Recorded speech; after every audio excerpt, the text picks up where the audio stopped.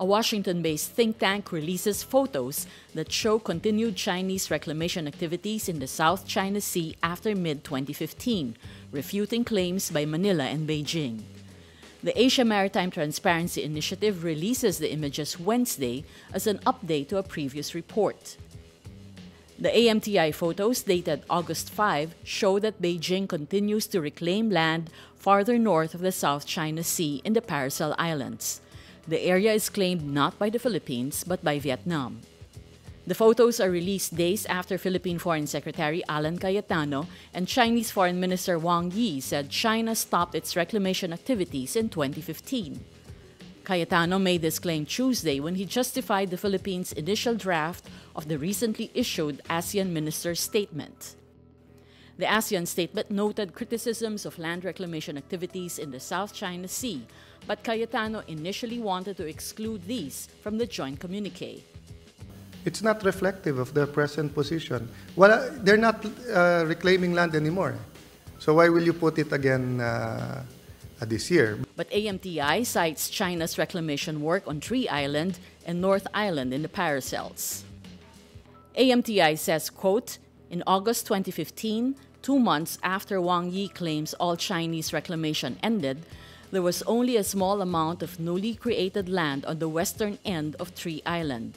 China has since dredged a new harbor and added about 25 acres of additional land to the island. President Rodrigo Duterte slams European Parliament members who visited Senator Laila de Lima in jail. Duterte says, quote, imagine she even convinced these EU fools. Then they come here to declare, can she be house arrested because she is a prisoner of conscience? Son of a bitch, how stupid. The Philippine president was referring to the 12-member delegation of the European Parliament, which spoke with de Lima last July. Duterte takes issue with the supposed call of the EU delegation to treat de Lima as a prisoner of conscience or someone imprisoned for holding political or religious views not tolerated by their own government. He says, quote, don't you know what kind of woman she is? Then they come here and say she's a prisoner of conscience. My God. He then talks about de Lima's love affair with her driver Ronnie Dayan by recalling their supposed sex video. Duterte himself publicized de Lima's love affair and how she supposedly used Dayan to make money from the illegal drug trade inside the New Bilibid prison.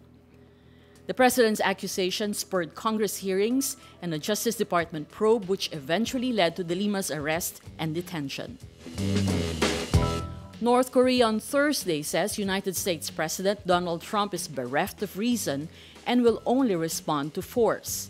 This after Trump threatened North Korea with fire and fury like the world has never seen earlier this week. Pyongyang says it is working on a plan to simultaneously fire 4 ballistic missiles in an enveloping fire around Guam, a key U.S. military stronghold. The Western Pacific Island is home to U.S. strategic assets, including long-range bombers and military jets and submarines. Pyongyang says it would complete in mid-August a plan for the attack, which would involve 4 rockets flying over Japan.